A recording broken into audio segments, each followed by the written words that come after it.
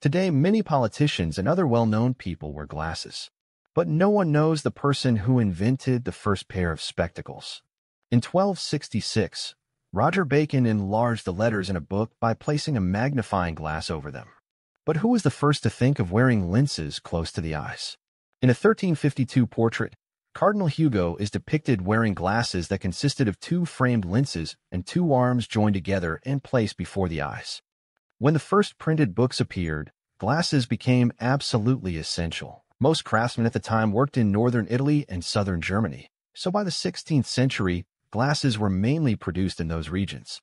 In 1629, King Charles I of England approved the Charter of the Guild of Spectacle Makers. And in 1784, Benjamin Franklin invented bifocals, glasses with two types of lenses for different distances. Today, glasses not only help people read and see clearly, but are also used for many other purposes. We know that dark glasses protect the eyes from bright light and sunlight. Colored lenses are used for camouflage.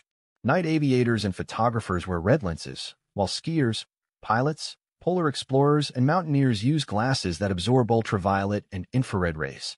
Steelworkers wear glasses that block infrared radiation, and glassblowers use lenses that help them see better. So, which invention do you think will replace glasses in the future? Leave your answer in the comments below.